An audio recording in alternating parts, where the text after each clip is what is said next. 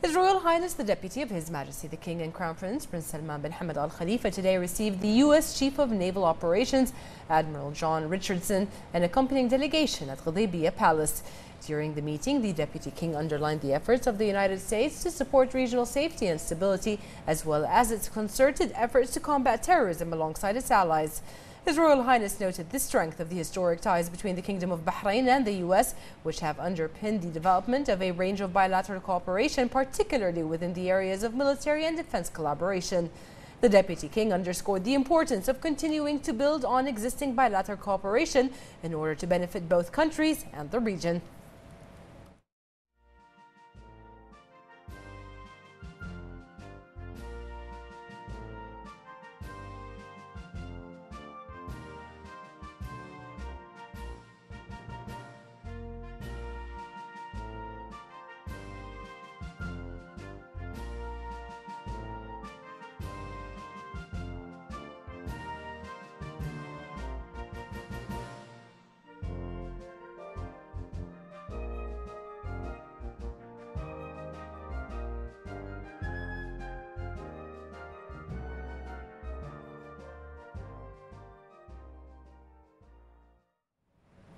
Education Minister and Higher Education Council Chairman Dr. Majid bin Ali Al-Naimi led the Bahraini delegation in the 16th Conference of the Ministers in charge of Higher Education and Scientific Research in the Arab world, which was held at the headquarters of the Arab League's General Secretariat in Cairo.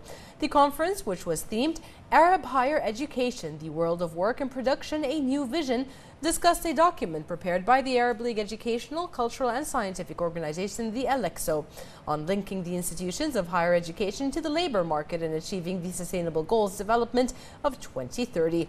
The Education Minister noted the close relations between higher education and development and the importance of following up on the outcomes of economic and informational changes and their impact on education, noting the importance of linking the results to the labor market. He briefed the participants on the efforts of the Higher Education Council in Bahrain and the most important decisions and regulations it has issued, including the national strategy to develop higher education and scientific research in Bahrain, as well as developing advanced academic programs. He underscored the importance of the conference in supporting higher education in the Arab world. Dr. Naimi expressed thanks to ALEXO for praising the Kingdom's report on the reality of higher education and its relation to the labor market and the measures taken in this regard. The GCC Secretary General Dr. Abdulatif bin Rashid Al-Zayani praised the military court ruling recently issued against the convicts implicated in the throttled assassination attempt targeting the BDF Commander-in-Chief, Field Marshal Sheikh Khalifa bin Ahmed Al Khalifa. Dr. Al-Zayani asserted that the trial of the terrorist cell members, in addition to confessions and compelling evidence of planning, conspiracy and contracts with foreign parties, including Iran, reflect the enormity of the cowardly terrorist act that the cell sought to carry out in a desperate attempt to destabilize the security and stability of Bahrain through committing criminal acts of chaos and violence.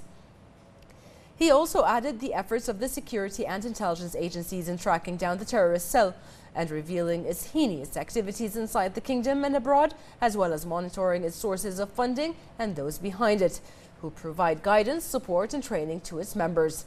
He further noted the outstanding efforts exerted to throttle the cell's horrific plot aimed at targeting a prominent national figure who is characterized by his loyalty and sincerity to his country, the leadership and people. The Secretary General expressed his full confidence that the Kingdom of Bahrain, with its wide leadership and loyal men, will continue to fight and challenge those who aim to undermine its security and stability and to intimidate the innocent citizens and residents.